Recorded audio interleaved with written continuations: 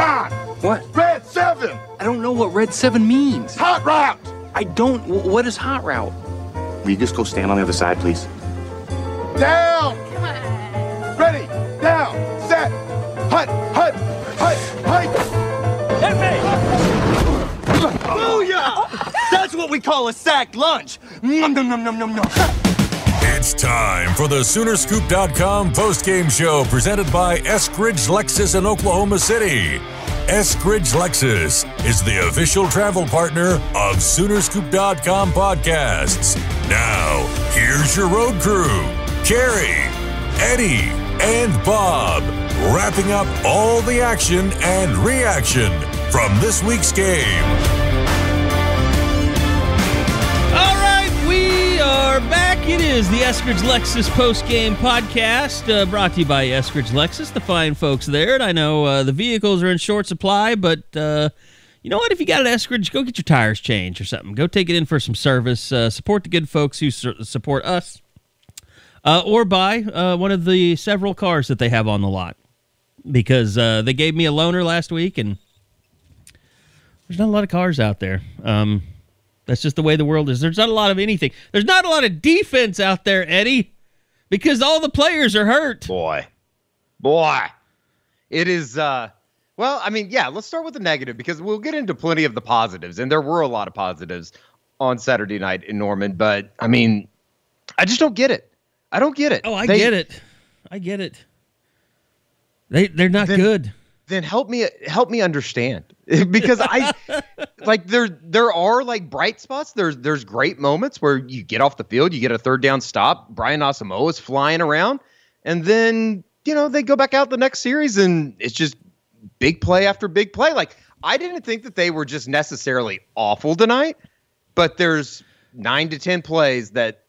Yeah, Billy Bowman's trying to defend Quentin Johnston. I mean, that's problem number one. Yeah. Even when Joshua Eaton made a perfect play on high-pointed a football in the end zone and intercepted it, it didn't matter because Quentin Johnston was standing right there like, that's mine. And he just took it away from him. 7 receptions, 185 yards, 3 touchdowns. Look, here's the thing, and this is what I've come to terms. It is currently 2:12 a.m., Eddie has edited tons of video. Bob Prisbillo has written all of his stories. I've done a post-game radio show. It's time now for the post-game podcast. I've had some time to think about some bleep and to talk about some bleep. This team is so banged up in the secondary. I mean, there's a couple of things like that could have gone really wrong tonight that didn't too, which is Key Lawrence actually was invisible, which is a very good thing. And Justin Broyles played really well tonight. Like, those are two things that you don't expect to happen. If you know that those two guys are starting, you're like, well, there's going to be some problems during the game with those two guys. And there really weren't. The problem is with the guy that they moved to corner, who is undersized, and Billy Bowman. And then the fact that Jaden Davis is starting on the other side, because DJ Graham got a concussion and had to leave the game in the first half. Like, yeah, so when did that happen? Like, that completely just blew right by my face. I had no idea. See if I can see where my timestamp is. I can tell you. It was really early, and he had the big hit on the first series of the defense, and maybe that's when it happened. I really don't know. Less than an hour into the game when that happened, in real time that happened. Right. So he was out, I guess, most of the second quarter, and then he never came back. And here's the thing. We talked about this before, too. Like, Woody Washington, who could have foreseen that he would be one of the biggest losses on this team? And he absolutely is. But here's the thing, the big thing, the thing that you need to take into account. They play Kansas. They play Texas Tech. They have a bye week. And then it's Murderers Row, Baylor, Iowa State, and Oklahoma State. Like, they have time to get healthy. 27 days, Carey. They got 27 days to figure it out defensively. Because once they come back from that bye week, you're hitting all hands Baylor, on deck. Yeah, which is looking more and more like that's going to be a top 15 matchup. You got Iowa State, who, by the way, they guess what time of year it is. They're starting to play pretty well. And in fact, I think going into next week, if they're able to beat Oklahoma State and Ames next weekend, you can officially say that they're back in the title race or the championship game race to get to Arlington. And then obviously Oklahoma State, who played extremely well from behind today and steals one down in Austin. I'll tell you this, Carey. I'm glad that we're doing an Oklahoma podcast and not having to talk about the shit show that is the Texas Longhorns right now. 2 straight weeks, I've been sent videos of grown men crying. I mean, like openly sobbing. I would be completely lying to you if I told you that, like, all the crowd shots of Texas fans in DKR from this afternoon. I'd be lying if I said that I didn't find some, like, sad, sick joy out of that. I mean, I said it today. It's like every time at the end of a Texas Longhorns game, I just feel like, this should be playing in the background. It's a tradition like any other. The Surrender Cobra at DK Royal Family Stadium, or whatever that place is called. I know that's sacrilege to you, Eddie. I'm sorry. But, no, I mean, it's crazy. It really is. Their fan base has got to be the most through a lot. Tortured fan base in all of college football. Well, and I know nobody's listening to this pod crying for them. No, not at all.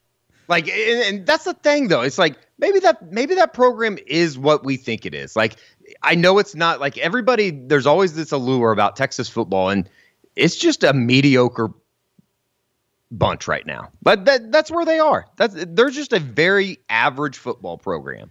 Oklahoma State's a better football program. But here's the thing, though. They're an average. But how many times do you have a team that is capable of going out and starting a game like they have the last 2 weeks, sure, and then just watching it fall? They had 1 offensive yard in the second half, right? Or the fourth quarter. Or fourth quarter, yes. Yeah. That's pathetic. It's pathetic. Holy shit, 1 offensive yard. It's pathetic. And, Bijan Robinson, again, disappears and gets outrushed by a guy that probably a lot of Texas fans either forgot about or didn't even know about, and Jaylen Warren. Sure. Dominated that game down the stretch. Is it right? Did Jaylen Warren have 118 yards in the fourth quarter today? Yes. I mean, it was insane. I know you were on your way to the game. I was still sitting at home watching it, but yeah, he dominated that fourth quarter. Yeah, I was able to watch a little bit of the fourth quarter, just kind of sitting around. I had to do radio from like 12 to 2 today, so I was able to kind of just chill and watch it. I was violently hungover this morning, Carey. Where'd you go last night? It's been so long. I hosted a charity event at Oklahoma City Golf Country Club. Yeah. And it literally has probably been 5 to 7 years since I woke up and threw up, and that happened this morning. And then I threw up again when I got to Norman. Well, at least you weren't in my car. That's all I. Yeah, that is true. That is true. But I guess we're kind of bearing the lead. Caleb Williams, unbelievable. It's absolutely I told it's you a different team. This. We're watching a different team.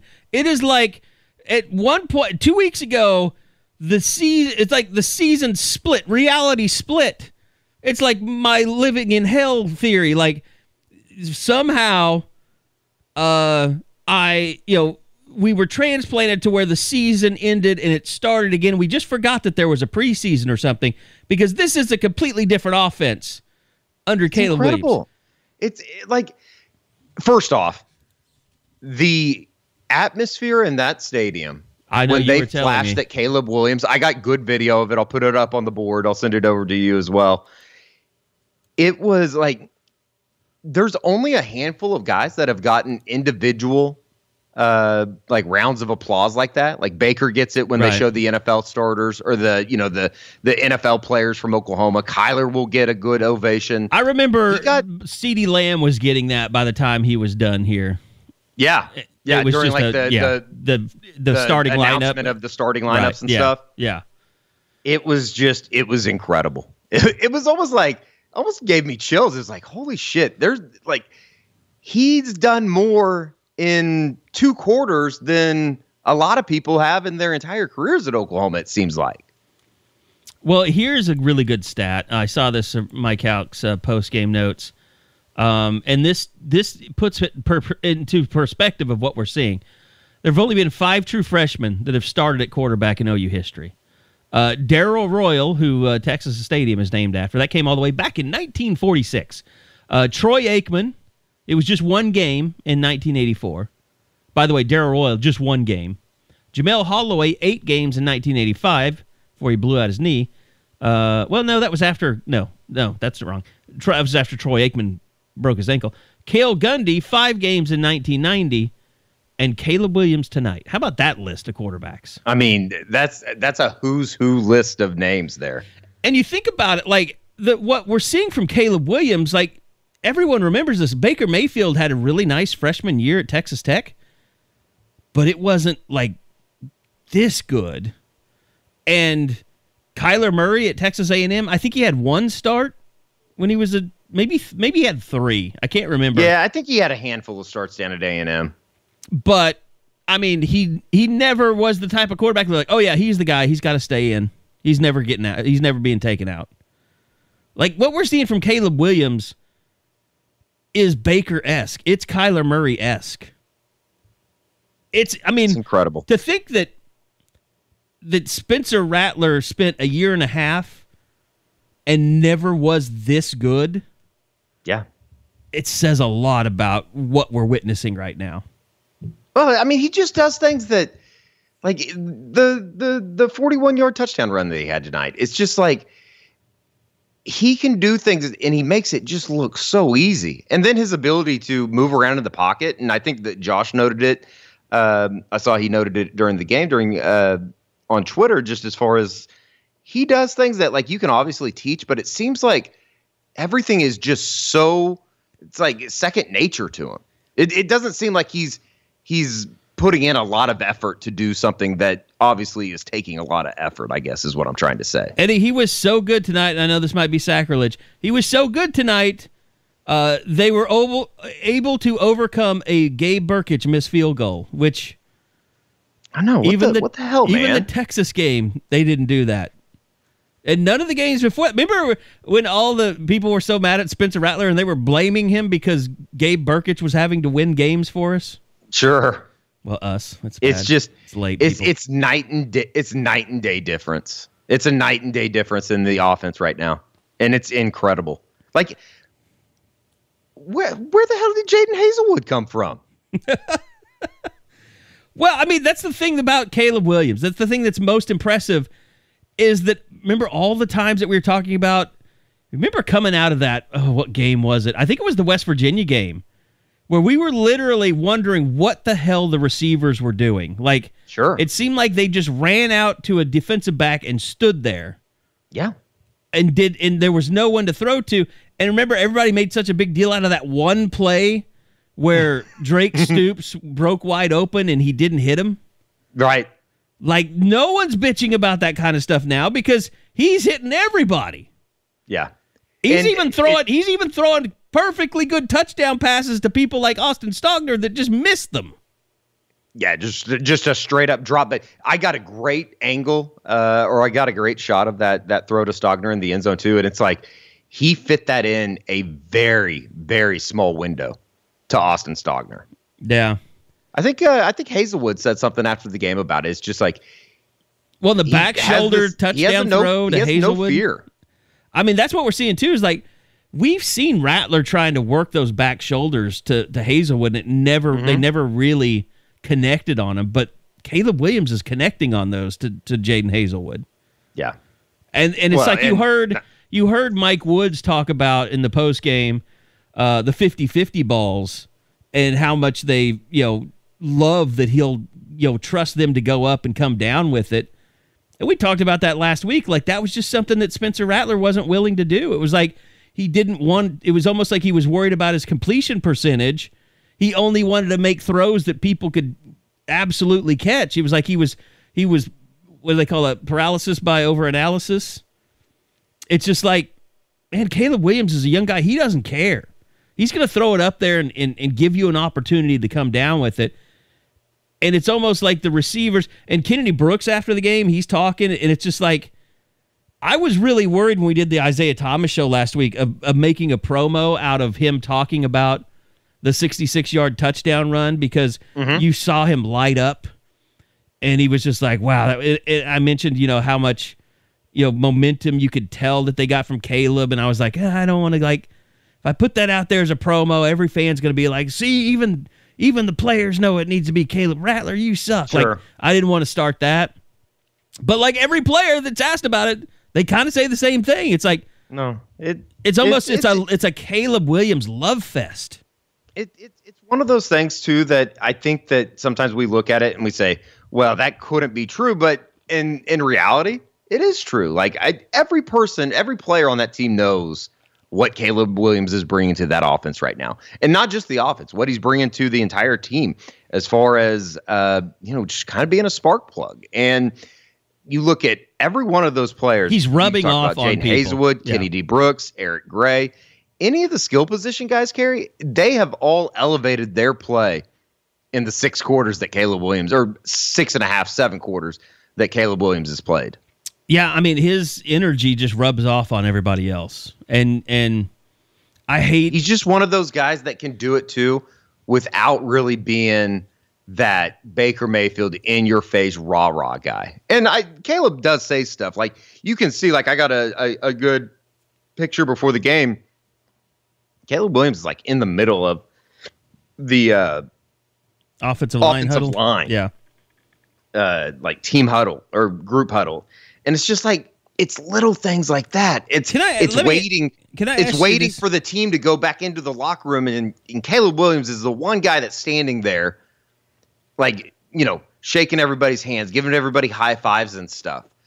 It's little things like that. And there was somebody that like turned around to me and he's like, that's it. Like, that's the difference right there. And he didn't even have to say what he was talking about. We both knew. Does it seem to you, because you're looking on the sideline all the time and you're getting B-roll and stuff of like Lincoln, does it seem like to you that Lincoln and Caleb's interactions are just a little different than Lincoln and Spencer's? 100%. Like, if I could explain it, I would almost say like... I'll put together a little mashup. I mean, it is... I don't know how to explain it. It seems to be more of a conversation, more of a dialogue, more of a... Yes, 100%. Like, there's more back and forth. There's more... I don't want to say teaching because I don't know what's going on, but it seems like Caleb is more receptive to Lincoln and what he's telling him, and Lincoln is also more receptive to what Caleb is saying back to him. It's 1,000%. 1,000% agree. Even this evening, there were points, and especially in the first half, in the first quarter, like Lincoln, and I've never seen him carry like a clipboard with him. Yeah, I saw that. And they were going over it with each other. I don't know if that was like their script because it was early in the game when I saw it. It was like the first. I noticed it on the first series after the touchdown, and like Lincoln's like drawing plays up and stuff. Or no, I don't know about plays, but no, it was. They showed a close up on TV. It was like a spreadsheet. Okay, so it was like I think it was their script, like how they scripted the plays to start the game, because it was like Lincoln was like going over a row. And like they were going down the rows and showing like we did this, and then we got this coming and this. So I think that's what it was. There is definitely it's a different level of understanding and conversation. There's no doubt about it. Communication. I'm glad you brought that up, because I was going to say something on the U40 about that. It is, and I'll put up the video on the board in the postgame podcast thread or something, because it's hard to explain. There is something there though, and like I don't want to be negative, because I do think that like it's hard to praise Caleb Williams without saying something like negative really about Spencer Rattler. Yeah. I know, and it's just so weird too though, because, and there's just no other way to say this than I got some pretty good video of like pregame stuff, like right before kickoff, and I will credit Spencer Rattler, because that had to have been a very awkward evening for him. Yeah. And it seemed like he handled everything fairly well. Like to sit there and watch the guy that is basically taking your job, not only excel, but do it at, somewhat of a historical rate. And I did notice it seemed like he was more on Lincoln's hip tonight than he was last week. And I will say, it looked like from what I saw, Rattler was very in tune with the game. It looked like he had made a conscious effort to say, people are looking at me on the sidelines. There's going to be TV cameras on me on the sidelines. I don't need to sit over here and pout and look like a little bitch. That's the only way to say it. But it's funny, and I was talking to Nate Fagan about this. The lack of interaction that those two have, like Caleb Williams and Spencer Rattler, is just, it's so awkward. It's so, it makes me feel uncomfortable watching those two, basically kind of go out of their way to avoid each other at all costs. I got video before the game. It's like, and it is, Carey, it is a top 10 most uncomfortable watch. Just how they kind of go about, just basically walking by each other and literally looking the other way. It's got to be like two exes at a wedding. No, yes, it is. they share the goddamn quarterback room together. Yeah. And that kind of gets me into the stuff that maybe Riley, two exes that one's a groomsman and the other's a bridesmaid. Sure. And they have to do the rehearsal dinner together and stuff, and it's got to be awful for him.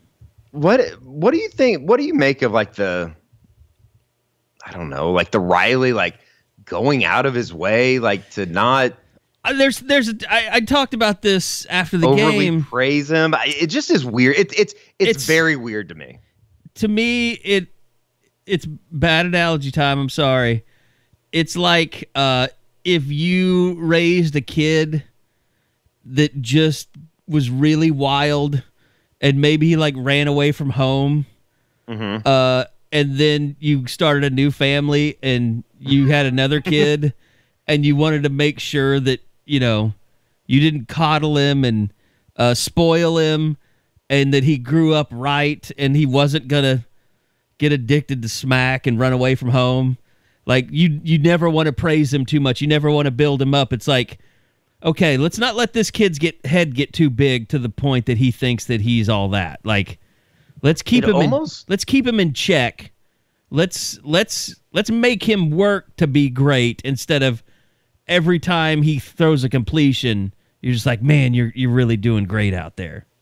It's almost in a way too Riley knows that Caleb can handle it. He is just such a more mature person than Rattler is. Yeah, maybe so. Maybe he's mentally stronger. It's almost like they've had conversations behind closed doors between Lincoln and Caleb, and it's I got you.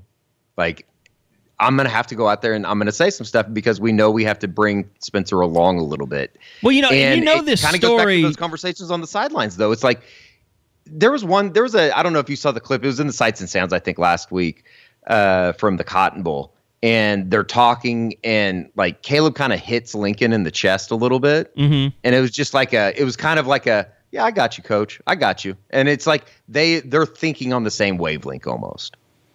I think what's probably going to happen is his star continues to get brighter. I think this story that, the first time I talked to his dad, to Caleb's dad, it was that, you remember I wrote a story about it when him saying, we told Lincoln, if we feel like this is the place for Caleb, we're coming here whether you offer us a scholarship or not. Mm-hmm. And it's kind of made its way out there a little bit, but I think that will blow up nationally. But that kind of shows you, Caleb really does share his father's view of that. And that's a very Baker thing. Just like him coming here, even though Trevor Knight was coming off of the Sugar Bowl and he was a Heisman, front runner going into that season. And he was like, I don't care. I want to play at Oklahoma because that's where I want to be. I want to play for Lincoln Riley. Caleb's kind of got that same attitude. Yeah. No, I think he does. And it's exciting in a way, knowing that he's going to be around for, 2.5 more years under Lincoln Riley. But at the same time, it's just I don't think that there's anybody, even the people that were calling for Caleb to take over, in the West Virginia game. Oh, they had no idea. No, that's the thing. It's like, people are like wanting to take credit. Like, yeah, you guys thought we were stupid. It's like, well, you weren't stupid. You were just doing what all fans do. Is like you had no idea that Caleb Williams would come out and do this. You just wanted to change for the sake of change, which I get it. That happens all the time. If you see something that's not working, you just assume that there's somebody better because this is Oklahoma. You just got lucky that there was someone that was this good because no one knew that he'd be this good. No, this fast. You were asking for a guy to come into the game that hadn't played meaningful snaps in a year. 2 years. Yeah. 2 years. And for him to play like he has over the first 7 quarters, it's just it feels like it's something more than it's a guy lightning just in a going bottle. in and being good. It's once again, it's lightning in a bottle. It is like if you don't now believe that Baker Mayfield and Kyler Murray being back-to-back number 1 picks and Heisman Trophy winners wasn't winning the lottery after seeing Jalen Hurts wasn't quite that. Spencer Rattler wasn't anywhere close to that. Like, you had 2 quarterbacks to show you that it just doesn't happen because you want it to happen or because Lincoln Riley is their coach. And, the other funny thing is Caleb Williams was not Lincoln Riley's first choice to be his quarterback in that class. Yeah. Yeah. And I don't know what's going to happen to Brock Vandagriff in his career, but I would have a hard time believing he's going to be this good. I would agree. So it's like even Lincoln Riley chose someone else over Caleb Williams before all this happened. So it's lightning in a bottle. It's winning the lottery. The whole thing has been insane. The whole thing has been insane over the last couple weeks. I don't think that anybody could have forecasted him to come in, and he hasn't just been good. He's been phenomenal. Kirk Herbstreit's trying to throw him into the Heisman Trophy race. That was a really funny part of the broadcast because Fowler was like, "You can't do that." He's like, and then like he throws that pass that like almost a perfect pass for a touchdown. And it was just like, well, maybe you can do that. Like, it's just like with the people out there that are just blowing your mind in college football, the list is few and far between. He is making his teammates better. There's just no other way to say it. He's making the entire team better. At least last week he made the defense better. This week you can't say the same thing. Sure, they took a step back. But at the same time, I think that there's somewhat of a energy boost that he has brought into just his presence on the field. And Kennedy Brooks has run the ball about as well as I can remember him ever running the last 2 weeks. Yeah. Although, it was kind of messed up, too, that they took him out on the last possession. He does all that work to get him down to the 2-yard line, and then they put Gray in. I will say, though, he was getting the shit beat out of him. My God. They were hammering him. I was like, you should take him out of the game. Like, he's your best running back. The game's pretty much salted away. Like, don't use him to salt it away. Use somebody. Put Weatherman Jay in there or something. Like, yeah, Marcus Major was in for a couple snaps tonight. I didn't even notice that. By the way, he was in for one, I think. I know that he was in for one.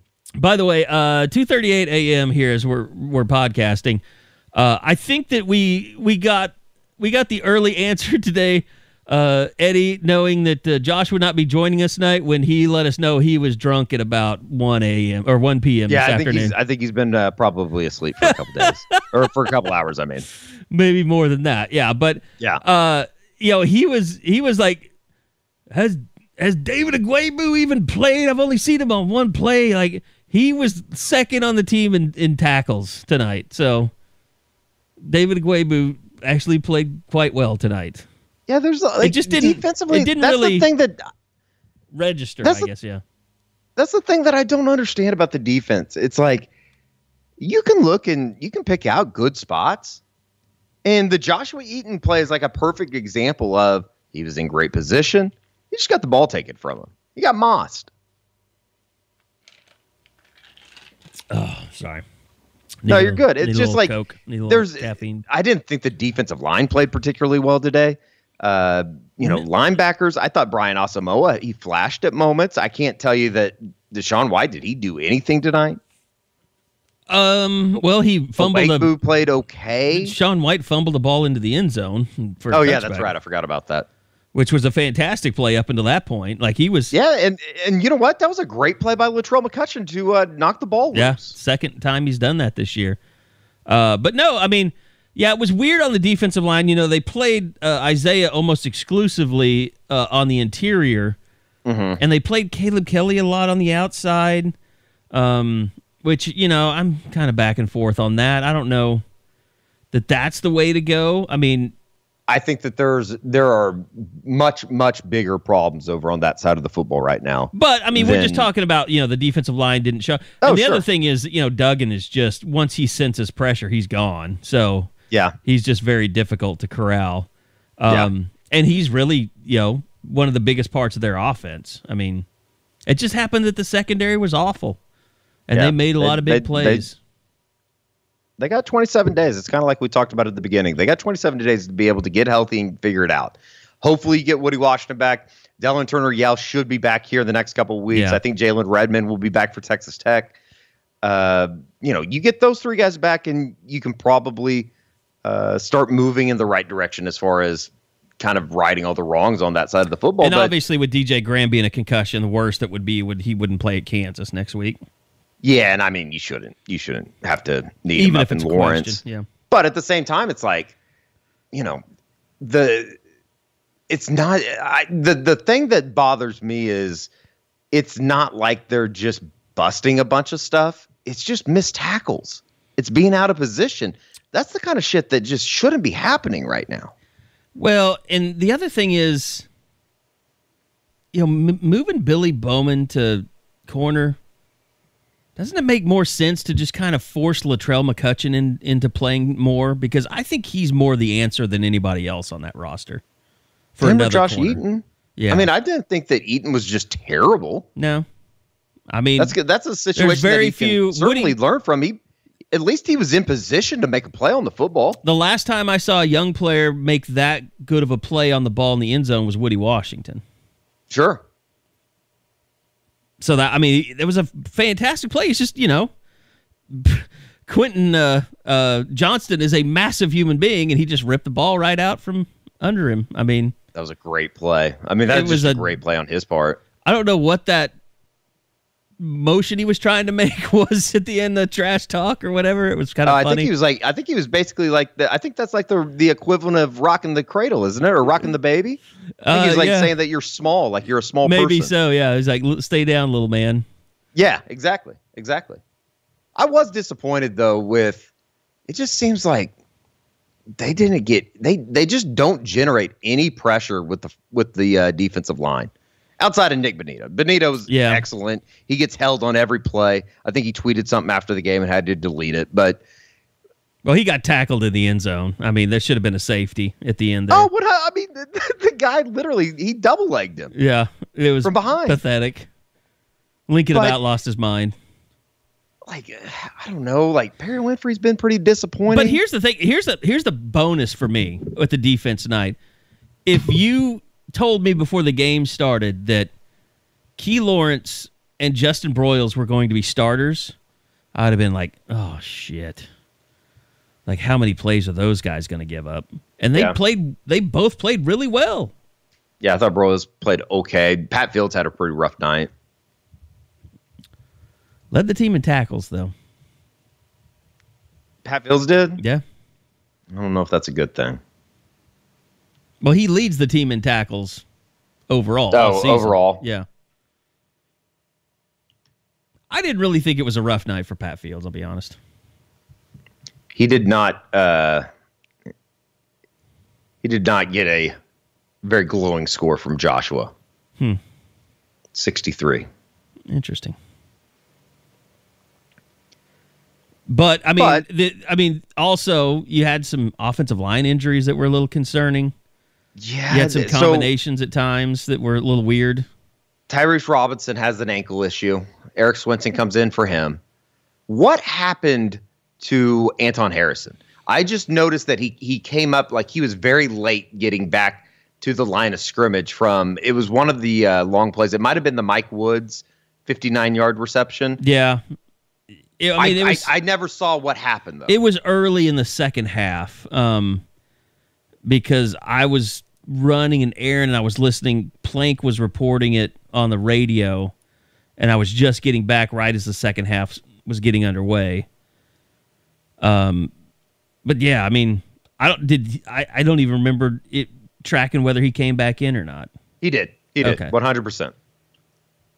Yeah, it did seem like the guys that left the field banged up, most of them came back except for DJ. Yeah, Graham. even Benito. I know there were some people that were worried about him limping off at one point, but he came back in on the very next series. Yeah. In fact, we got video of him kind of running around, so he looked like he was okay. I mean, the biggest thing is you got Kansas and Texas Tech and a bye week. Yeah, you got Woody, 27 days to get Woody healthy. I mean, once Redmond comes back, then they can put Isaiah back outside. And then you got to get Delarian Turner-Yell back. Sure. And you got to get DJ Graham back. Oh, there was one other. I guess Plank said hamstring for Mario Williams. Yes. Yeah. Right. And he was dancing around and having a pretty good time late in the fourth quarter on the sideline. So I don't think that is something. I think Plank said that he came out of the halftime locker room, started stretching and trying to run, and he could tell something was wrong, and he took his gloves out of his belt and threw them into the stands like he was disgusted, knowing that he wasn't going to be able to play. Did you see that damn picture that he put up on Instagram with Lincoln, his sunglasses on with Lincoln in the locker room at Texas? Yeah, that was pretty good. And Caleb Williams was right next to him. Yeah, it's pretty good. Yeah, I noticed he switched to the orange mouthpiece tonight. Maybe that was maybe it was bad juju. Yeah, he had it was like one of those like old school looking he and mouthpieces. Jadon both have they were wearing the green ones. I thought maybe it was like a Joker thing, but he was wearing orange tonight. Have you ever noticed that like Caleb Williams does not put his mouthpiece in? He like just chews on it. He puts it on the side of his. He puts the side of it in his mouth. For some reason, it doesn't bother me. I just don't know why he has it in there. Hey, he caught every snap too, so that's another bonus. Yeah, I mean he was good. Yeah, they were really good. He was really good. He's going to put up big numbers over the next couple weeks, and expectations are going to build. And it basically becomes a 3-game season for Oklahoma, and it starts with the trip down to Waco. I did think it was interesting listening to Lincoln, and I think maybe he thought that there was more controversy than there really was this week. I mean, to me, the noise that I heard was he better start Caleb Williams. Yeah. I don't think, and I'm maybe he's thinking back to like the student reporter that asked him that question about his personality and stuff. I did think that was kind of weird, but you know what it is. It's kind of like the shit that we talked about privately too. It's like all of these stupid ass Instagram, like college football dot whatever, puts out these stupid ass reports and people believe it. Yeah, I mean, it's like there was one. It's like the Rattler stuff. It's like we're hearing Rattler's going to start, and then they put a giant caveat right after they post that. But the situation is fluid, so don't be surprised if he doesn't start. Yeah, or the stuff that was even worse at the beginning of the week. It's like I've talked to sources in Norman, and Spencer Rattler will enter the transfer portal in the next couple days. It's like, yeah, that guy. What's wrong with you people? I don't know if I hate that or I hate my friends that believe it. Text me and ask me if that's true. Yeah. I think the best stuff is that's out there is the it was kind of funny too that like how many people from south of the Red River all of a sudden had sources in Norman, Oklahoma this week. It's like, well, they really have nothing better to do. Where's the stuff even coming from? There's not a whole lot for them to do down there right now. Except bitch. And I mean, they might be 4-4 by this time next Saturday. I don't necessarily think that they're going to go down to Waco and win. Yeah, it's a big week in the Big 12 next week. Obviously, OU is playing Kansas at 11 a.m. on ESPN. But the two games that are very, very intriguing that will have an impact on who ends up getting to Arlington, Iowa State hosting Oklahoma State up in Ames, which, if Oklahoma State can get through that game, it makes for a very interesting bedlam and a very interesting back half of the schedule. I kind of am leaning towards thinking that Iowa State's going to win that game and all of a sudden be right back in it as well. And then Baylor and Texas. I mean, Baylor will have a very good chance of finding a way to try to get to Arlington if they can beat the Horns on Saturday. I mean, if I'm Texas, Spencer Sanders was not good today. He was awful. Yeah. They still won that game. Mike Gundy, and he basically said, we're going to give this game to Jim Knowles, and you guys figure out a way. I mean, it's still it's almost like it's been such a long day, but thinking back on it, flabbergasted that they won that game as bad as Spencer Sanders played. Oh, and imagine Texas is driving up 17-3, and the Jason Carter pick six, and all of a sudden it's a ball game. If Texas is able to go score and it's 24-3. I mean, who knows what happens? But I don't know if Oklahoma State's able to dig themselves out of that hole. I did enjoy all the jokes about maybe you need brakes because you're running out of gas every second half. I saw who's quickly becoming one of maybe my favorite families of Oklahoma football. I saw Steve Stutzman took a nice shot at Texas today. Oh, did he? He said something about don't need gas or don't need to hit the brakes if you run out of gas or something like that. But it was disappointing because Big Fox or Big Noon Kickoff was not in Austin today. Why weren't they? I noticed that this morning.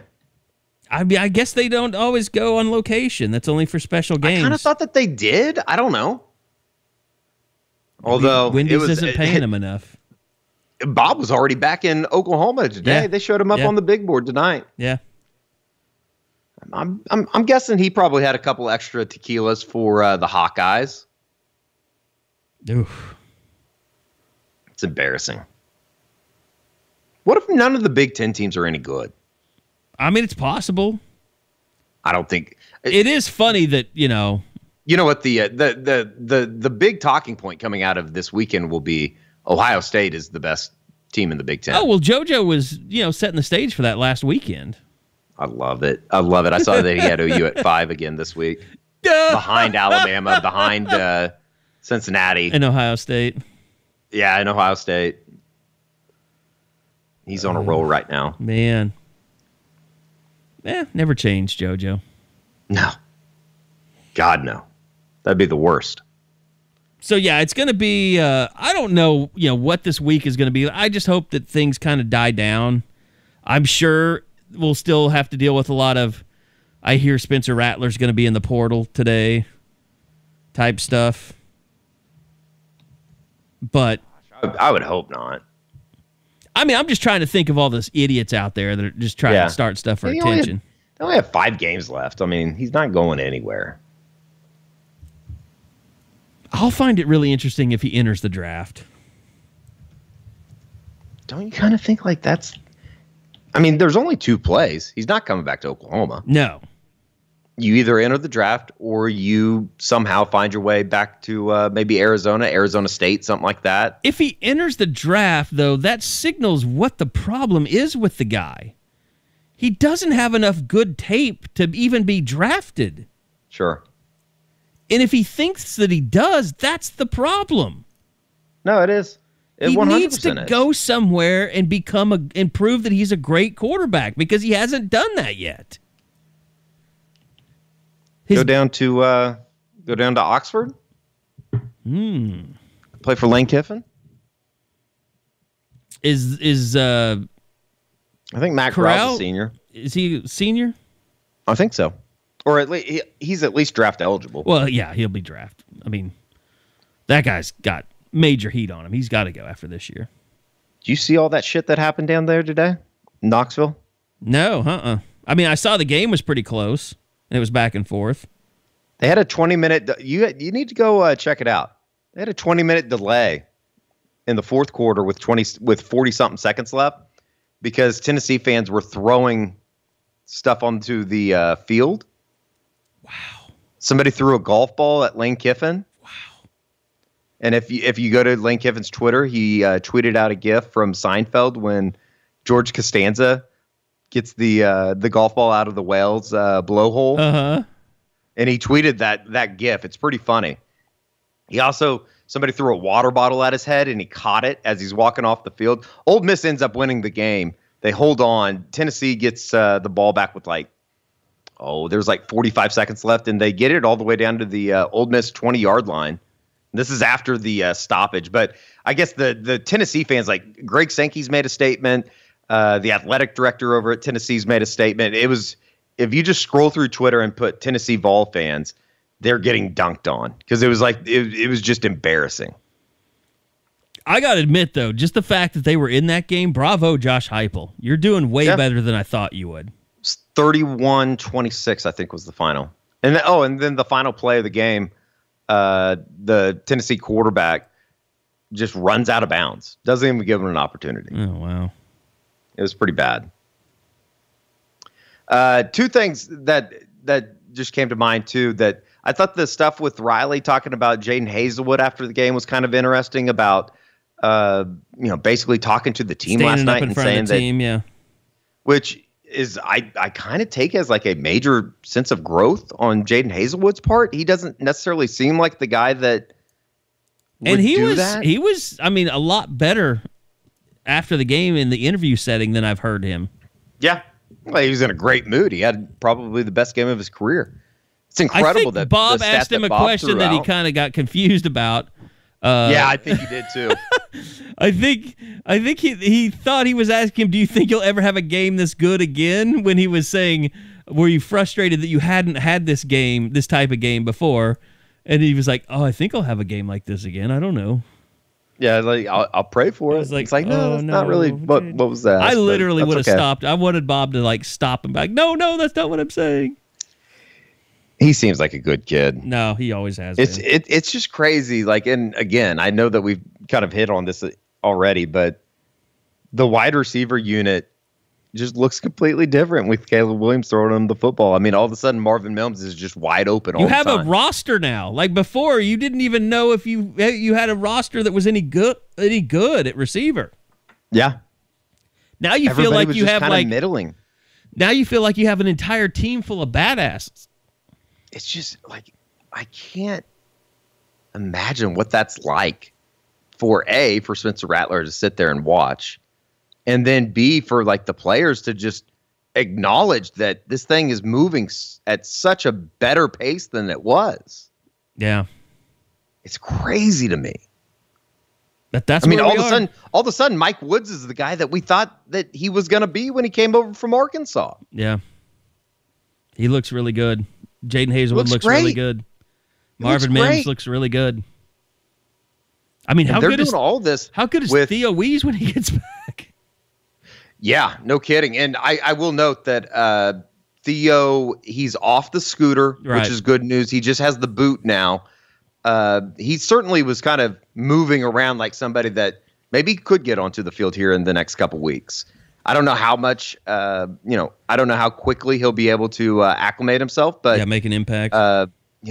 If you can get him back at some point, especially in the next 27 days before you start those final 3 games of the year, this offense is all of a sudden looking like something that I think a lot of people are familiar with when you're talking about Oklahoma offensively. Look, I to wrap this up, I know the defense isn't anything that makes anyone have any happy feels. They're going to get better because they're going to get healthy. You got Kansas, you got Texas Tech, you got a bye week. And then we see. At least now, Eddie, you know that this team is capable of making a run. Because I don't think until the last 2 weeks, until at least halftime of the Texas game beyond, it's the first time all year you've thought, okay, this team is finally making that jump that we thought that they would make with Spencer Rattler. They just never did it with Spencer. They're doing it now with Caleb. You should feel a certain kind of something about this team that you haven't felt all year. And that's a good thing. I know it's not all perfect. just the fact that we can sit here and they won by 21 and we can be super critical about some things, I think is probably a step in the right direction. It definitely is. It definitely is. But, it's going to be fun watching Caleb Williams grow and keep doing more. And I thought, you noticed that the tempo was a lot better today. They went faster than they did a week ago. So you could tell just a week of practice gave Lincoln a better sense of comfort, just upping the tempo in the game. And that was a nice step forward. And I think we're going to continue to see more with the run game, see more with the trick plays like we did against Texas. I think I'm wondering if this is kind of reinvigorating Lincoln a little bit too, that he's not just banging his head against the wall trying to get this offense to work now. Now it's working. It's got to be fun for him. I just would love to know, like, not necessarily if he's surprised by any of this, but if he could go do it all over again, if he would have made the move earlier. I don't think he would never admit it. I don't think you could have, because he had to give Spencer time. There are a lot of coaches that never would have made this move by now. Sure. God, can you imagine? I don't think they obviously don't beat Texas. They're named Kirk Ferentz. It's just incredible. It really is. By the way, did you see the post-game handshake between Mac Brown and the man he fired, Manny Diaz, today? No. Go find it. It is icy. It is. Oh, it's super icy, and it's super. Okay, Grandpa, I'm leaving now. Like, Manny Diaz wanted nothing to do with having a conversation with Mac Brown at midfield after losing to him. Damn. So Miami got beat again today. Yeah, and Mac had this bewildered look on his face, like, son, you need to just let this go. It was bizarre. Like, you were asking, like, Bob was asking me, he's like, hey, tell me if it's awkward between Holly Rowe and Lincoln in the post game. And it was fine. It was a standard interview. And Lincoln was really good. He didn't hold any grudges or anything after she tweeted that stuff about Caleb. Sure. And he shouldn't, because he should have let Caleb talk to her. But it's a different story for another day. Yeah. We were just thankful to get post-game access, right? I'm just glad they're practicing journalism in this world again, Eddie. Right. Right. All right, I think we should end it on that one. We'll be back again. My God, what is it? What time are we ending this? And I've still got to get this pod up. 3:02 a.m. So 3:02. We do it for the people, Eddie. Hey, sometimes this is the non luxury side of the 6:30 kickoff. Are you herring the dog right now? Are you a six-pack in? No, I'm not. I'm not drinking anything. I think I'd throw up again if I did. Yeah, I'm not doing that either. I would have fallen asleep by now if I'd had anything to drink.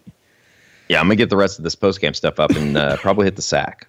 I'm going to get this pod up, so I'll have it up for you in the morning. But Cool. Eddie, I appreciate it. Long night, but it's fun.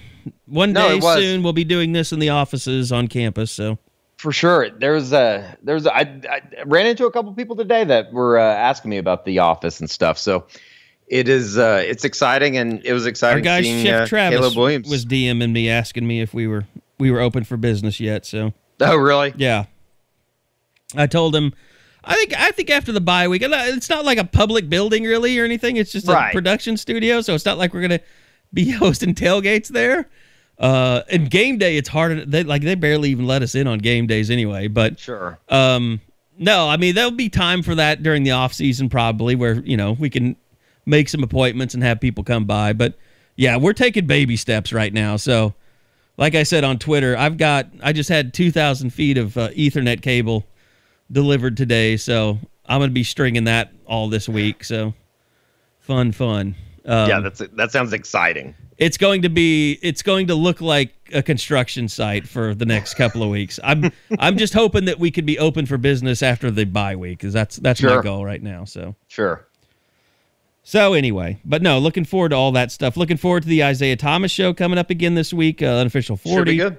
All the content coming on the website. Appreciate everybody. Subscribe to SoonerScoop.com if you appreciate us staying up till 3 a.m. to bring you guys post-game podcasts every weekend. And we didn't have to do it from a car this time, so that was good. And we can go now, sleep in our own beds, which is good. And we'll see you guys back here on Wednesday for the unofficial 40. And the next week, Eddie and Bob will be in Lawrence for the first bye week of the season. And the second official bye week will be 2 weeks later. So thanks, everybody, for listening. Thanks to Eddie. Thanks to Eskridge Lexus in Oklahoma City. Go check out our boys at deadsoxy.com. Also, appreciate all of our sponsors on the podcast. And we'll see you guys next week right back here for another edition of the Eskridge Lexus Postgame Podcast on Soonerscoop.com.